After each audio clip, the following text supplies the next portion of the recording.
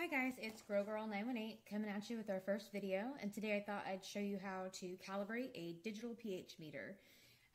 Just to go ahead and get things moving along quickly, you need to go ahead and fill each of the 3 glasses with 250 milliliters of distilled water. This one back here is just distilled water to rinse in between the dippings.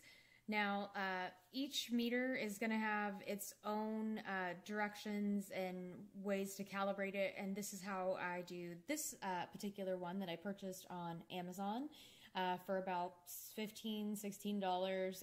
Nothing super high end, and it works very well. But you want to make sure that you calibrate these every so often.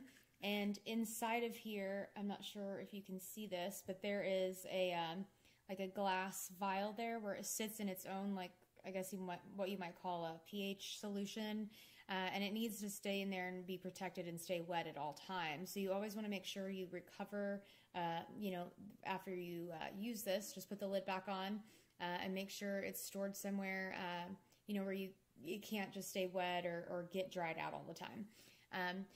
Now we're going to go ahead and, as you can see, there's an on-off button and a calibration button. Now we're going to go ahead and dip it in the first solution, which is a 6.86, and once you hold it down in there, you're going to hold it for 5 seconds on this one. So I'm going to go ahead and turn this on. I'm going to go ahead and dip it in the solution. So I'm going to hold it down. Ready? 1, 2, 3, 4, 5. And as you can see, it says 6.86, just like this solution is here, which means that was done accurately. Now you're going to want to make sure that you dip it in this distilled solution to kind of rinse off the first pH solution powder in between dippings, like I said. And you don't want to rub this really hard. You want to just lightly dab.